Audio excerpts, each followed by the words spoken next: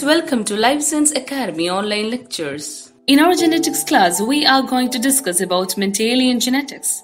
In previous class, we have discussed about the basic concepts of genetics. And in this class, we will be focusing on the genetic process done by Gregor Johann Mendel, who is called the father of genetics, and his famous experiments done in Garden P, the Pisum sativa. And also, we will be focusing on the fundamental principles of genetics which are proposed by Mendel, that is, the principle of segregation, the principle of independent assortment, and finally, we look into the concept of dominance which Mendel derived based on these breeding experiments. Next, what is a genetic cross? Before discussing this topic, let us look into what is a cross or cross-fertilization refers to. In nature, cross or cross-fertilization refers to the fusion of male and female gametes from different individuals. Whereas, in genetic cross, we are deliberately breeding two different individuals to produce offsprings with combination of parental genetic material. Then why we are conducting genetic cross? Genetic cross are done to study the heredity and inheritance patterns of genes by analyzing the phenotypes of parent and offspring. What is a monohybrid cross? Monohybrid cross is a cross between two individuals that differ in a single character. For example, for a character like seed color, which is a single character, there can be green and yellow individuals. And the cross between these green and yellow individuals, which are different forms of a single character, is called monohybrid cross. And in monohybrid cross, the individuals involved can be heterozygous or pure breeding homozygous in nature. The cross A cross small a, or the cross A small a cross A small a, both these crosses are considered to be monohybrid cross. In short, the monohybrid cross can be the cross between homozygous pure breeding individuals or heterozygous individuals which differ in a single character. What is a dihybrid cross? A dihybrid cross is a cross between two individuals that differ in two characters. For example, we are considering two characters, seed color and seed shape, and we are crossing individuals which differ in these two characters. Look into this picture shown here. Here we are crossing individuals with yellow round phenotype with green wrinkled phenotype. The cross between yellow round and green wrinkled phenotype which differ for two characters like seed color and seed shape is referred as dihybrid cross.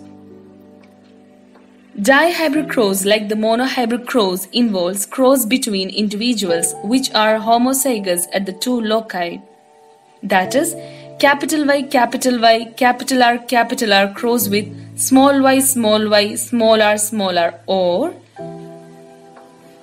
dihybrid cross involves cross between individuals which are heterozygous at two loci. That is, Y, R, small r cross with Y, R, small r. What is a trihybrid cross? A trihybrid cross is a cross between two individuals that differ in three characters, and the individual must be homozygous at the three loci or heterozygous at the three loci. Likewise, in a tetrahybrid cross, we are considering four characters.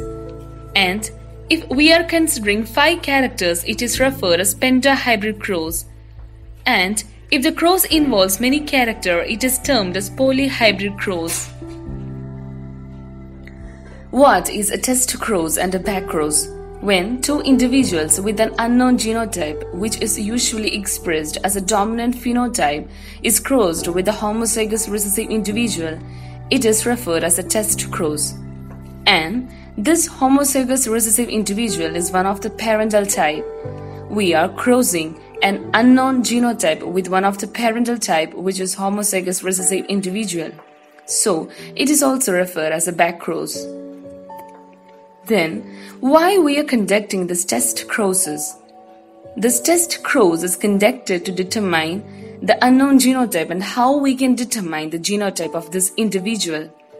From the cross, if all offspring produced are dominant, the unknown genotype is homozygous dominant in nature, and if we get a 1:1 ratio of dominant to recessive from the crosses, the unknown genotype is heterozygous in nature. What is a reciprocal cross? A reciprocal cross is a set of crosses or two separate crosses in which phenotype of male and female are reversed. Look into the example shown here. In the first case or in the first cross, we are crossing a male with yellow phenotype with female with green phenotype. In the second cross, we are reversing or we are taking the reciprocal of the phenotype. We are crossing a male with green phenotype with female with yellow phenotype. And these crosses are used to determine whether a trait is autosomal or sex-linked. If the trait is an autosomal trait, that will produce same result from both the crosses. For a sex-linked trait, reciprocal crosses produce different result. Look into the example shown here. When we cross a red-eyed female with a white-eyed male, the offsprings in the F1 generation will produce red phenotype. That is, all the offsprings in the F1 are in red eye color. And when we take the opposite, that is the reciprocal of the cross, that is when we cross a white-eyed female with a red-eyed male, the F1 will be in 1:1 ratio, that is 1 red is to 1 white ratio. And here F2 also gives different result. From first cross in F2 generation, there are 3 red and 1 white offspring. Whereas in second cross, that is when we take reciprocal crosses, there are 2 red individual and 2 white individual in F2 generation, which reveals that if we get different result from reciprocal crosses, then the trait is a sex-linked trait. What are P, F1 and F2 generation? The pure breeding parental generations are called P generation. These parents are pure breeding because they are homozygous for that trait. Look into the example shown here. P generation individuals are homozygous for the purple flowers, and also they are homozygous for the white flowers too. Next, what is F1 generation? These are the offsprings from the P generation. That is, when we cross 2 pure breeding individuals, we obtain the first generation, and this first generation is referred as F1 generation. Next, what is F2 generation? Offsprings that result from the F1 individuals are called F2 generation or second filial generation. Next, let's move to Mendel's monohybrid crosses. What is actually Mendel's monohybrid crosses referred to? Look into the picture shown here. In Mendel's monohybrid crosses, Mendel crossed an yellow phenotypic individual with green phenotype. And the yellow phenotype individual is having the genotype Y. Whereas, green phenotype individual is having the genotype y. The yellow phenotype individual produces a gamete that is Y. And green phenotype individual produces a gamete that is y. These gametes fuse to form the F1 generation, that is, the Y gametes fuse to form the F1 generation, in which the allele composition is represented as Y. All individuals in F1 generation are phenotypically yellow in color. And then, Mendel crossed F1 individuals. He then got F2 progenitors. During the cross, F1 individuals produces 2 types of gametes, that is, Y and y. And in the F2 generation, Mendel got 3 individuals with yellow phenotype and 1 individual with green phenotype. And the genotypic ratio of the F2 generation is represented as 1:2:1. That is, 1 individual is having Y genotype, 2 individuals are having Y genotype, and 1 individual is having y genotype. That is, the genotypic ratio of a monohybrid cross is represented as 1:2:1, and the phenotypic ratio is represented as 3:1. Next, what actually Mendel's monohybrid crosses reveal? Mendel concluded that F1 can display the phenotype of only one parent. From the previous crosses, we see that the F1 plant display the phenotype of only one parent, and the F1 plants inherited the genetic factors from both parents, then only they can transmit the genetic factors to F2 generation. So, Mendel concluded that each trait must contain two genetic factors in a diploid organism, and he made another conclusion that the two alleles separates when gametes are formed and one allele goes into each gamete. And the concept of dominance says that the trait appear unchanged in F1 heterozygotes are called the dominant trait, and which are absent in F1 heterozygote and reappear in F2 are called the recessive trait. From previous crosses, we see that the yellow color which is produced in F1 heterozygotes and green which is absent in F1 and which reappear in F2 is called the recessive trait. From monohybrid crosses, Mendel proposed principle of segregation and concept of dominance. The two principles that Mendel proposed are principle of segregation and principle of independent assortment. And the concept of dominance is not considered to be a principle, but is a concept derived by Mendel from his breeding experiments.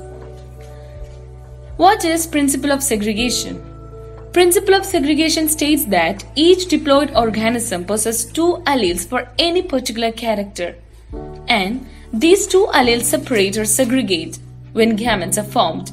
That is, these two alleles get separated during gamete formation, and one allele go into each gamete in equal proportions.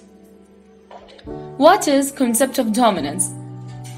Concept of dominance states that when two different alleles are present in a genotype, only the trait encoded by one of them, that is the dominant allele, is observed in the phenotype. Next, let's look into Mendel's dihybrid crosses. We already discussed that dihybrid cross is a cross between two individuals which differ in two characters. In Mendel's dihybrid crosses, Mendel crossed a homozygous yellow round phenotypic individual with green wrinkled phenotype. And in the F1 generation, all the offsprings produced are yellow round.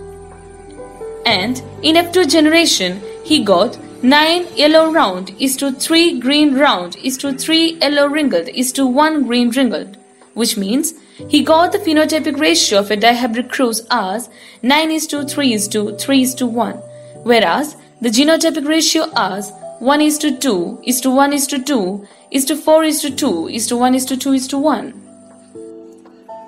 What Mendel concluded from dihybrid crosses? Dihybrid cross extend Mendel's principle of segregation to more complex crosses that include allele at multiple loci, which then give rise to an additional principle, that is the principle of independent assortment, which is Mendel's second law. This law states that alleles at different loci separate independently of one another. A common mistake is to think that the principle of segregation and the principle of independent assortment refer to two different processes. The principle of independent assortment is really an extension of the principle of segregation. The principle of segregation states that the two alleles of a locus separate when gametes are formed, whereas the principle of independent assortment states that when these two alleles separate, their separation is independent of the separation of alleles at other loci. In independent assortment, we are considering two locus, and we look into how alleles at these locus get separated during gamete formation. The genes on different chromosomes behave independently, that is, the genes for seed shape and seed color, which are present on different chromosomes, behave independently during the production of gametes. For example, when F2 plants are produced, the alleles can separate in two ways. From previous example, let us look how the alleles get separate in two ways. At first, the capital R separates with capital Y, and small r separates with small y to produce gametes capital R, capital Y and small y. Secondly, capital R separates with small y and small r separates with capital Y to produce gametes capital R, small y and small r, capital Y. The principle of independent assortment tells us that the alleles at each locus separate independently. Thus, both kinds of separation takes place equally, and all four types of gametes, that is, capital R capital Y, small y, capital R small y, and small r capital Y are produced in equal proportion. An initiative from Life Science Academy online classes. Thank you. For any clarification, please contact us through mail or call us in the following number 9072762286 or 9207350530. An initiative from LSA online classes. Thank you.